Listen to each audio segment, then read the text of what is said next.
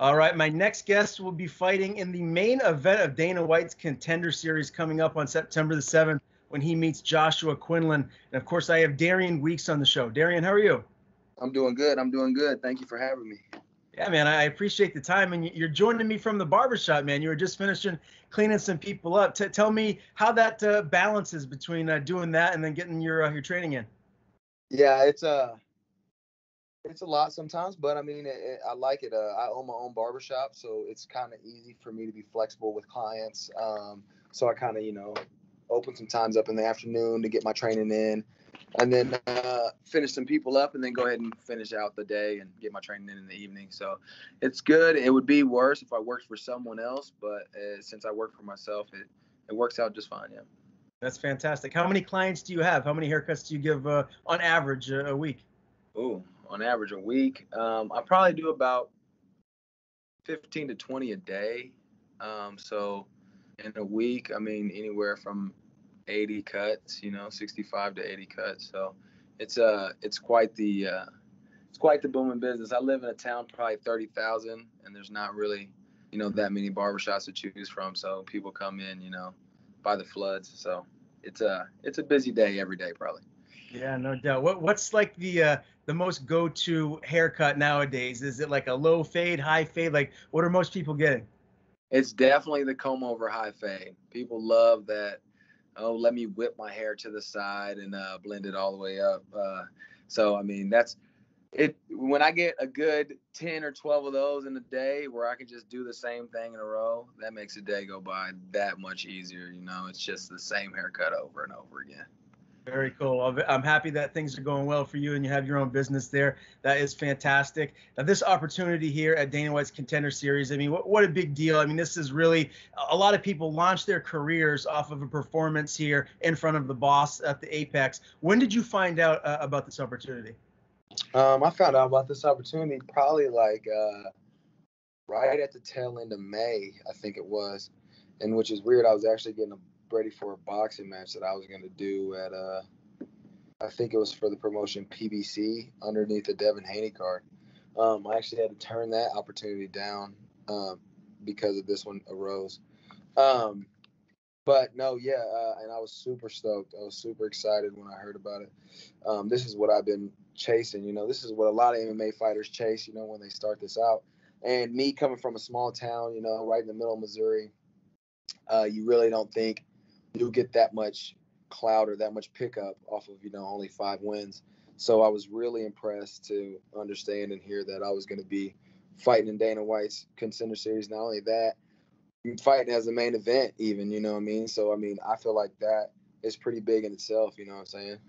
Oh, of course. Yeah, no doubt about it. And I was going to ask you too, because I saw that you had a boxing bout in April earlier this year. So I wasn't sure when you found out about this opportunity. I was going to ask if, you still took that boxing bout even after, but I understand that now you're saying May you found out. So what has life been like for you since then? Have you just been getting that working in the gym and doing your job, just that nice balance? Definitely, yeah. Just find a nice balance and, just, putting some stuff in my game that I don't normally do, just trying to upgrade the little things.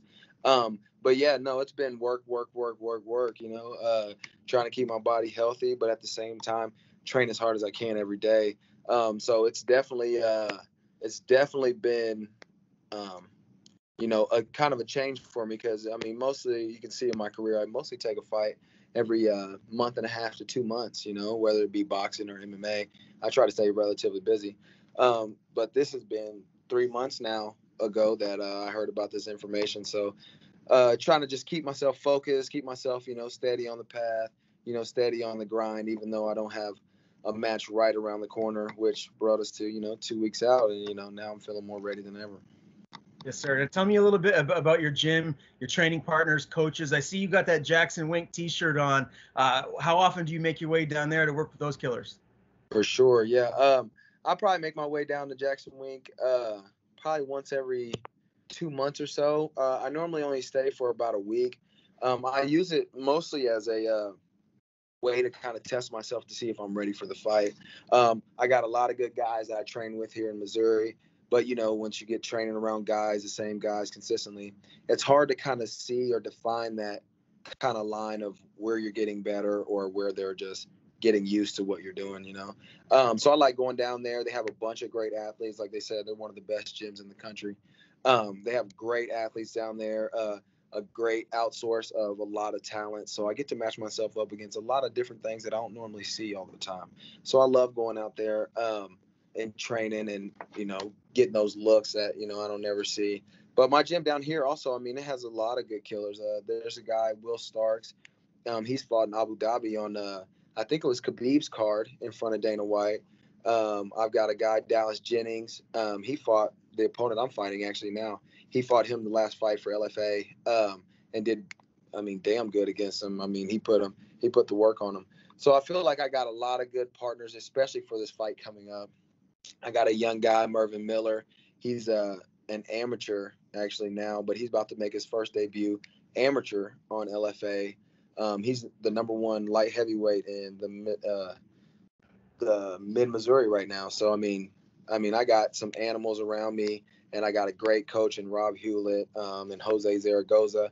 He's a boxer, a professional boxer. He puts the work on me with mitt work, and he shows me a lot of good techniques.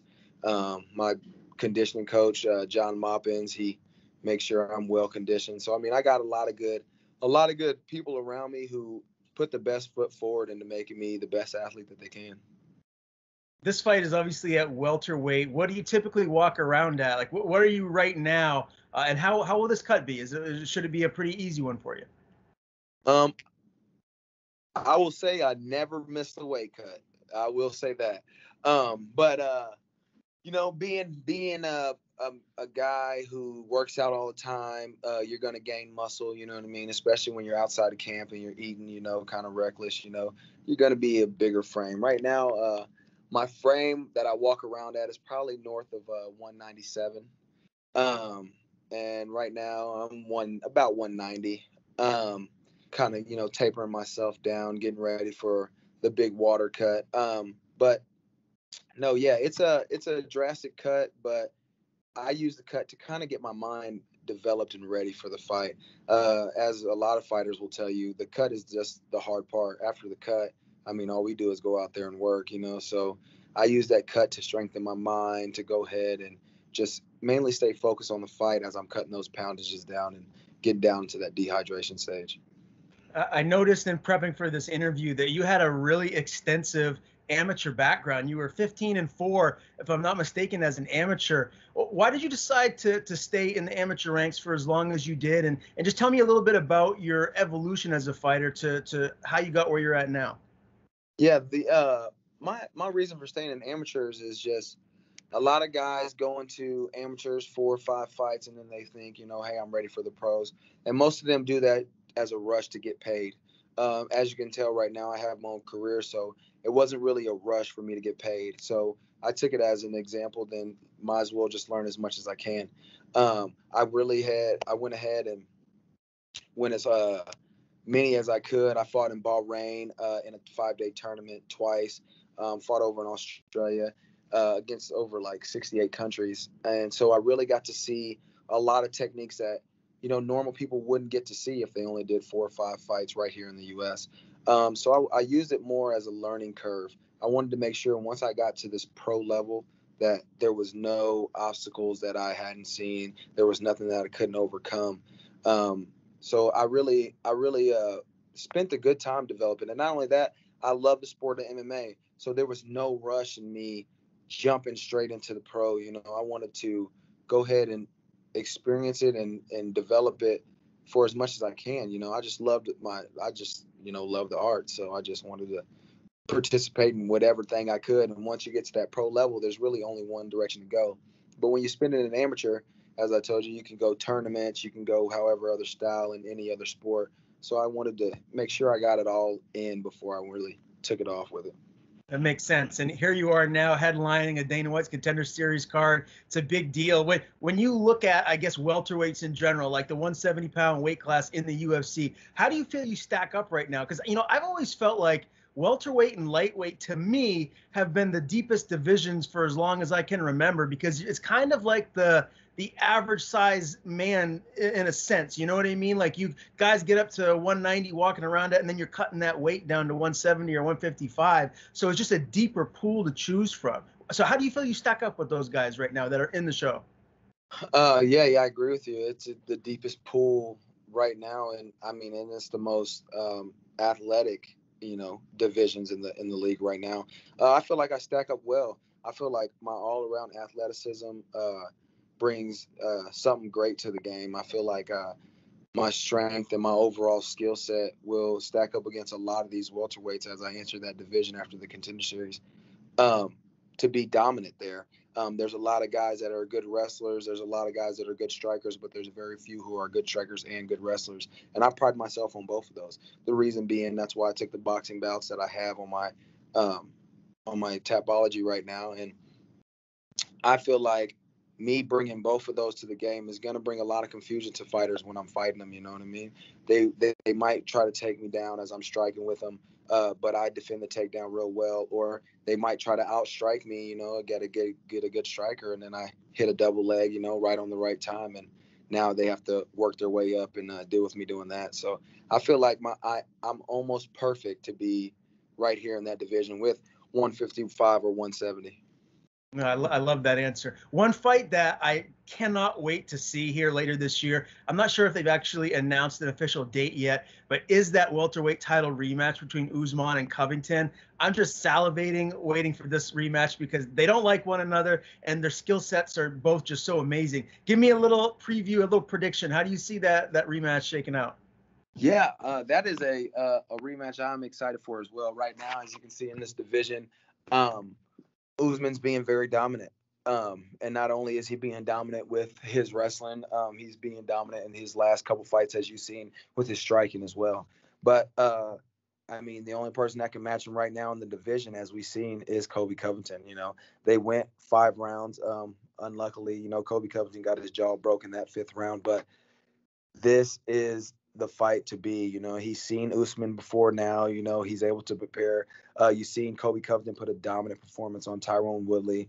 Um, he's, he's the man right now. A lot of people don't like him, and I mean, we all know that's just a front. That's just cheap talk. But I mean, when it comes to skill set, you can't deny skill set. So I feel like, I mean, I don't want to go against, the grain, but I really feel like Kobe Covington may be a person who may come out on top on this. He's got the hunger.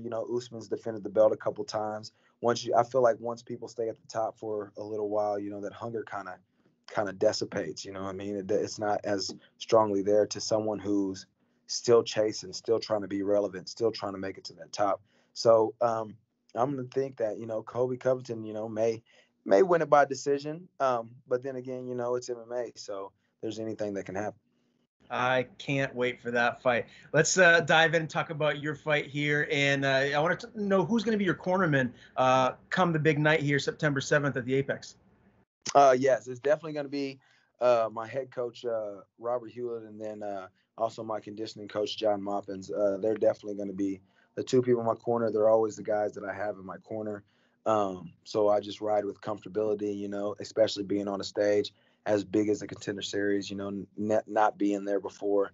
You want to be as comfortable as you can, you know what I mean? So you want some good voices in the corner that are really memorable to you, that you can respond to quickly. So I feel like that's going to be my team for a long time. So I'm going to go ahead and ride with them in the corner, and it's going to be a good night for a W.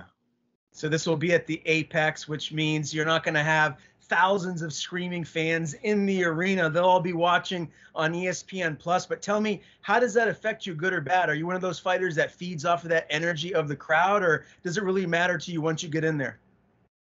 I'm kind of a person who, once I get in there, it's as calm as, a summer breeze. I don't really hear the roaring of people. I don't really hear the confusion of the crowd. I normally see the goal in front of me, and then I go ahead and just try to take hold of that goal as the match goes on. So I feel like it won't bother me one bit. I mean, the walkout, people always get hyped up for the crowds, screaming for him. But my last fight at LFA, they didn't really have a crowd there either. So I went ahead and walked in the ring, and I mean, it was business as usual. So I feel like this will be the same. So your opponent, Josh Quinlan, he's 5-0, all finishes. He was also undefeated as an amateur, so he's clearly got a nice skill set himself. When you look at this matchup stylistically, how do you think it's going to break down come fight night? For one, stylistically, this matchup is perfect. I feel like for me, I feel like he does a lot of things that I'm great at capitalizing on, and I feel like I defend a lot of things that he's great capitalizing on. So, but I also feel like this matchup stylistically is perfect for the viewers as well. I feel like they'll get a banger. We're gonna go in there, we're gonna put on a show, and I'm definitely going to end with the finish, but they're definitely going to get a finish. You know what I mean? It's going to be a good entrance into the UFC for me. Against a strong opponent like him, he's strong, he's headstrong, he's mentally strong when he gets in there. So me being able to break somebody like that and get the finish on him will definitely put me at a high pace from when I'm starting in that division in the welterweight in the UFC. So you say you're going to get the finish. Does it get out of the first, or are we going deeper into this fight? Are we going into the second or third round? I believe it gets out of the first, especially with a strong opponent like he is. I don't think he'll fold in the first 5 minutes. And his training will make sure he doesn't fold in the first 5 minutes. But I'm definitely going to be persistent. I'm going to be relentless and coming after him. And the finish will come.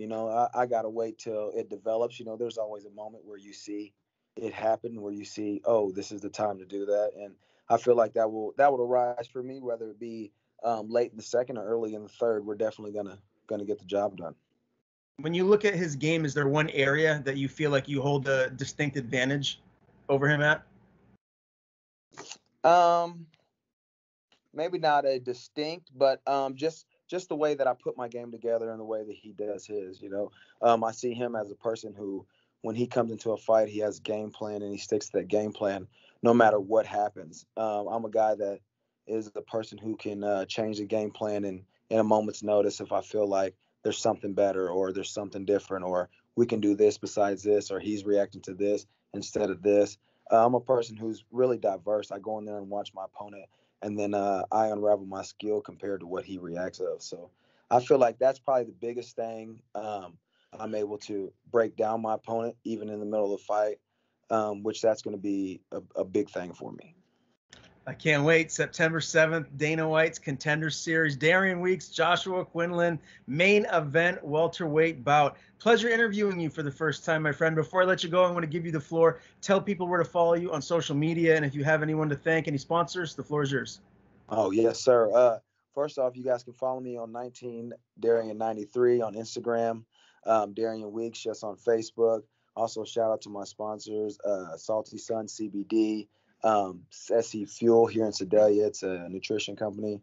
I got Apex, and I also got Quench Juice, and Total Fitness Gym. So you guys can check out those sponsors and go ahead and give me a follow, and you'll see more information on those as my career goes on.